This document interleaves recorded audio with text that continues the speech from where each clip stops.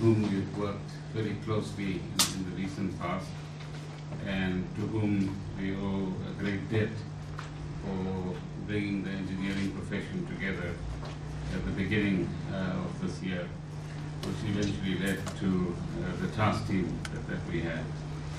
And to the members of your institute who volunteered their time and still volunteer their time to help us to deal with a national crisis, which hopefully, with the ingenuity and hard work and the passion that we've seen from your profession, we can say we're beginning to get to terms with, although I don't want to claim that we've overcome all of our difficulties at this point in time. The response of your profession is also one in line with the call of the President to Mamina. Come forward, offer your skills, assistance, and passion and energy to the country so that we can deal with the challenges on the one hand, but also seize the opportunities that we have in South Africa and make South Africa a great country. Now, when addressing issues like the challenges and opportunities of the electricity and energy space, as you call it, I have to confess I'm just a very badly trained pharmacist. We did a bit of physics and a bit of electricity, chemistry. I pretended just now on the radio in an interview of about 10 minutes to be, somebody called me a practical engineer or an amateur engineer, trying to represent you and saying all is reasonably well and in good hands, but hopefully what I said is in accordance with the truth as well. So I start program director on the basis that the engineering profession is not an island. It doesn't operate in isolation of other professions. It doesn't operate in isolation from societal context in which we find ourselves. It doesn't operate in an institutional isolation as well. So the context in which we operate our country, our globe, at this point in time, and the kind of trends that are unfolding both globally and in our own country are not immaterial to your profession, as the previous speakers have already pointed out. Engineers should be, like any other profession, and indeed any other person in our own country, concerned with the issues that we have inherited from our past but have as our challenges at the present, which is how do we produce inclusive growth? So how does your profession contribute towards a more equitable distribution of the benefits of what we call GDP? Throughout the globe today, the big concern, which I'm sure some of you are aware of, is not the fact that you have a 2%, 1%, or 10% growth in one's economy. The big concern today with the slowing global economy is how are the benefits of that growth actually distributed amongst the citizens. And in a sense, engineers and professionals constitute part of the elite in society, both in South Africa and elsewhere in the world as well. And that elite has attracted a fair amount of distrust among citizens because elites tend to serve themselves. Elites tend to accumulate benefits for themselves.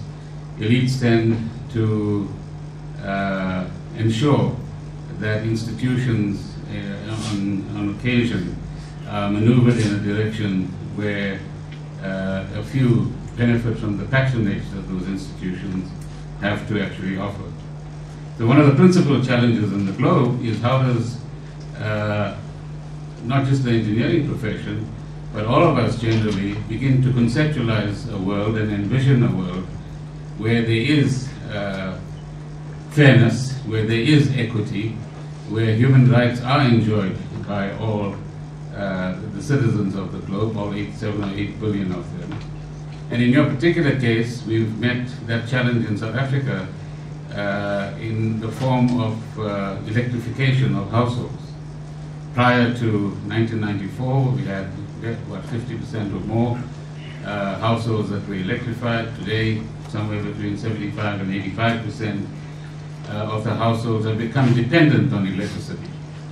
Whether it's the young people wanting to study, whether it's the male or the female cooking, invariably it's the female at the moment in this chauvinistic society that we still have.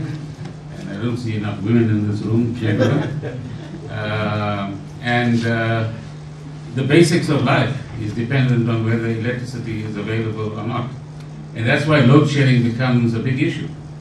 It becomes a big issue because its lack of availability disrupts life at a very fundamental level, let alone what it does to a smelting business, a manufacturing business, a coal mine, and other important entities in our economy as well. So inclusivity is, if you like, the big challenge of the 21st century as we go forward. The second is social justice.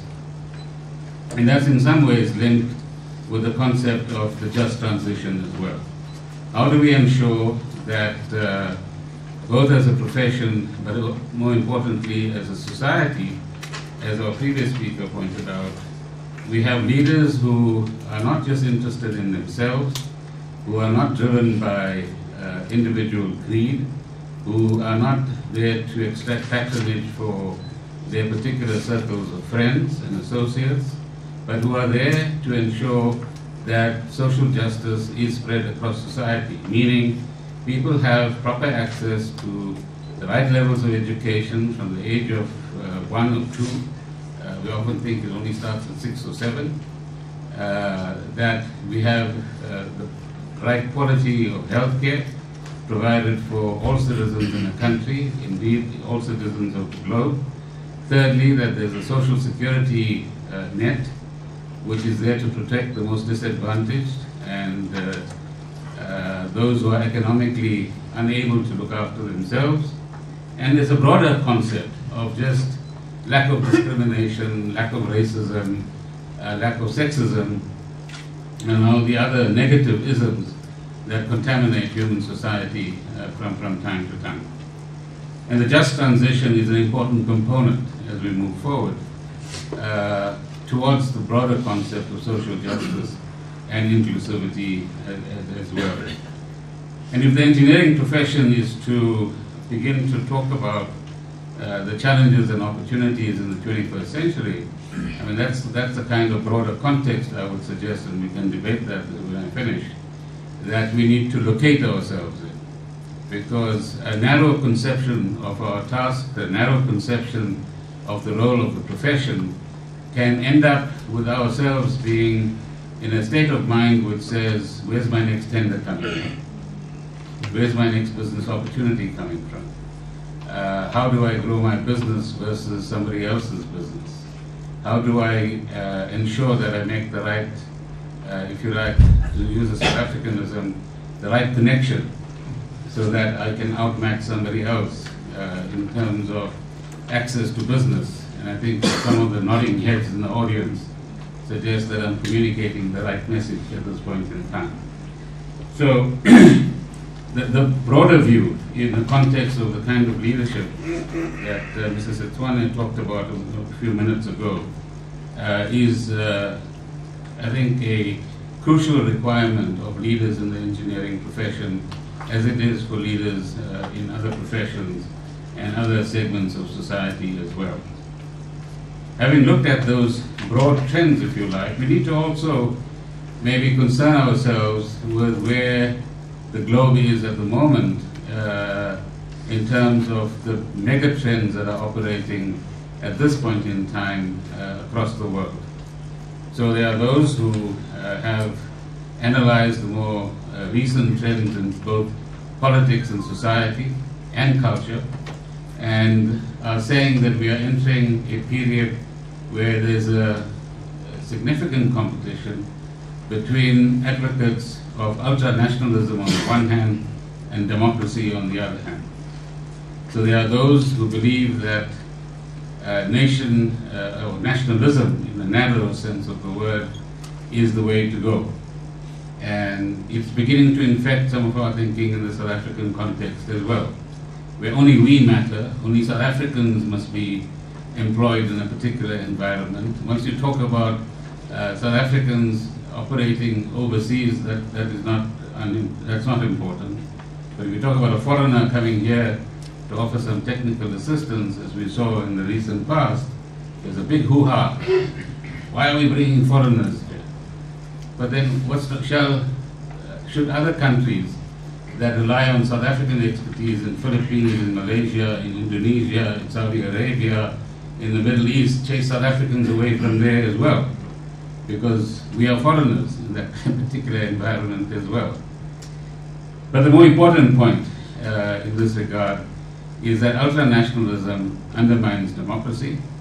Ultranationalism begins to advantage just a few within a particular society, and both the economy becomes undemocratic because it's narrower in terms of those who have access to the benefits of an economy, but it also undermines institutions of democracy as well, as we've seen in the recent past in our own context. But secondly, ultranationalism leads to a vicious form of right-wing populism. And you see that happening in many parts of Europe today, leading to phenomena like Brexit, as we see in the context of the UK, and resulting in protectionism of one sort or another as far as trade goes. I know some of you must be thinking, now what the hell has this got to do with engineers? But that's the broader context in which engineers are operating. And leadership and the kind of active role that engineers are required to play is quite dependent on our interpretation of these trends and how they actually impact upon us, both as South Africans, but more generally as well. Equally, on the economic front, what we are finding is that across the globe and in many countries, there's high levels of concentration in economies. And as engineers, you would know that this takes a particular form as far as what is called big tech is concerned. So today, I'm not sure how many of you are on Facebook and those sorts of digital mechanisms, but all of your data is not available to you, it's available to Facebook. It's available for sale to Cambridge Analytica and others. It's available to analyze what you like and what you don't like and what your preferences are. It's also available for political manipulation, as we saw in the 2016 American elections as well. And we are heading towards elections in the South African context as well.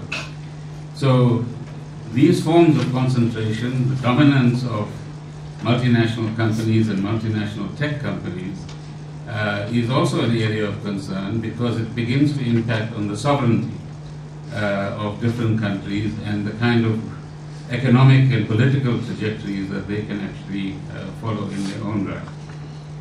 It's in this context that I think we need to look at the whole question of other forms of technological challenges, like the fourth industrial revolution, the role of artificial intelligence, both in your industry and more generally as well. But we often romanticize this, and the flip side of that coin is what is the social and economic impact of these new technologies. So yes, there will be potentially a productivity increase, although countries like the UK in the recent past, despite a few years of digitization and so on, have shown no remarkable growth in their economic productivity up to this point in time. But the big concern across the globe is how do you train, let me see, the average age here is about 40 in this room, or thereabouts. So even 40-year-olds, how do you retrain them to fit in with the new digitized economy? They're a little bit more agile than 60-year-olds, I suppose, but nonetheless, 60 years of age is still a working age in most parts of the world. And the kind of adaptation that is going to be required and retraining that's going to be required is quite acute. It's also this phenomenon of powerlessness this phenomenon of being marginalized, this phenomenon of distrust between elites and citizens, and this lack of direction and sense of where is the world going and where is my future and where is my children's future going to be, that then creates a toxic political mixture which can be capitalized upon by all forms of populism as well. So the future of jobs. Our president was the co-chair of a commission set up by the International Labour Organization together with the Prime Minister of Sweden. I haven't read the report, but hopefully, has anybody here read it? On the future of jobs. But it raises an important question about what will jobs look like in 10 and 15 years' time? And how do we begin to prepare societies, including professions like your own, for that kind of future? Because I'm sure the kind of electrical engineering that you acquired in your training period and through your vast experience is going to be probably a little bit out of sync, to put it mildly, with the new demands that are beginning to emerge in your own profession as well. And the question is, how does that kind of adaptation actually occur, and how quickly can it occur as well? There's obviously the question of the just transition that I'm sure you are far more expert at than I am, but I think what that demands of us, particularly in our kind of context, is what happens to the 600 to 800 people that work at each power station. And a 55-year-old power station closes down, or when individual units within a power station like Indrina begins to close down. What's happening to thousands of people dependent on a coal mine in the proximity of the power station? And what kind of future can we say is designed for them as the coal mining industry comes under pressure, as it is coming under pressure at the moment? And I'm sure you know that whilst we have huge resources as far as coal is concerned, there is a massive challenge in getting investment into coal mines, and indeed into coal-powered stations as well. The World Bank and other international institutions have actually said clean energy or nothing else. The two financial institutions in South Africa have taken a similar stance as well, both in relation to the mining industry, but also in relation to coal-powered plants. Technology as far as renewables and alternate forms of energy is still dominated and in the hands of the Western or more advanced countries. And so in the past we used to talk about a digital divide. Today we're going to talk about a technology divide, because those who have access to the technology and have invested in R&D because of the resources that they have, both human and monetary, are not quite willing to share those resources on a free basis. We tried this a couple of years ago when the Green Climate Fund and so on was being set up through the climate talks, through the IMF and through the World Bank, but the Western or developed countries were quite clear. There's no free donations as far as this kind of technology is actually concerned. So amongst the challenges that you face is, as I said, to sum up at this point, one, the global trends. Second, engineering in the context of society and global trends more generally. The whole question of inclusivity and the new dynamics that are required of leaders, both in the political field, but more importantly, in the different disciplines in society as well. And if we don't look at those sorts of challenges carefully, then, as some of you said, time will pass us by, and we'll find that we are behind the curve as opposed to being, as leaders, ahead of the curve in terms of what is actually required. More specifically, in our own context, you referred to ESCOM particularly. I think our challenges there, and I'm sure this will come up in the Q&A, so I'll be brief, is to ensure that in the post-state capture period, we restore all of the basic systems and processes in Eskom to some level of normality, because every crucial process in Eskom was disrupted for one reason or another.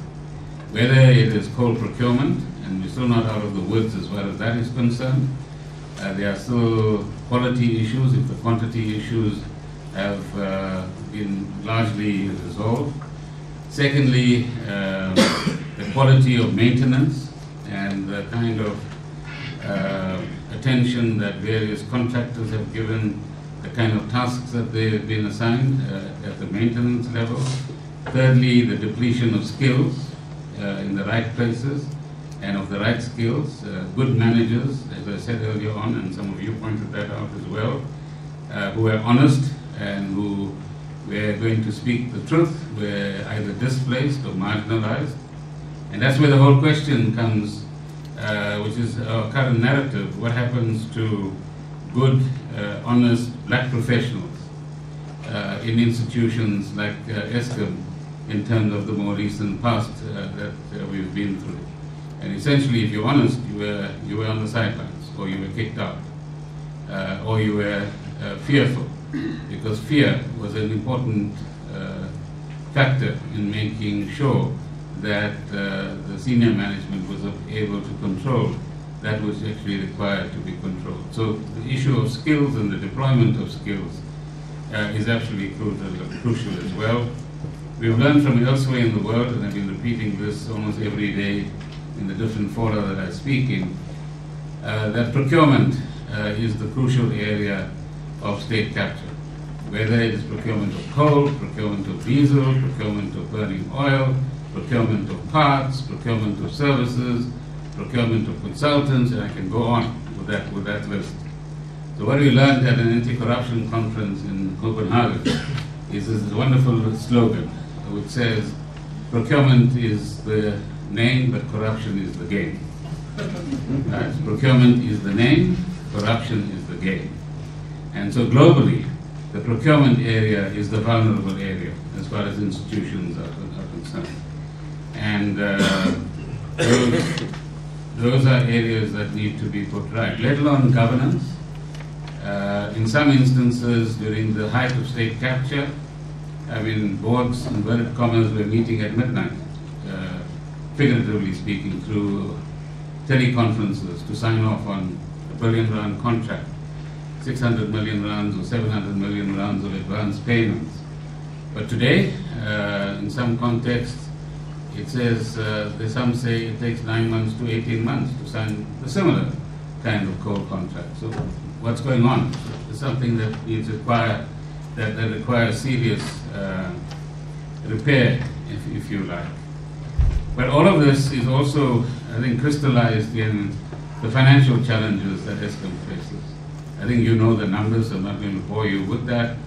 If you compare the numbers of 10 years ago to the current period, you have 32,000 staff producing the same amount of energy, 45,000 megawatts 10 years ago, and you have 48,000 people producing the same amount of energy today. So what are those extra people doing in terms of cost-effective delivery of electricity?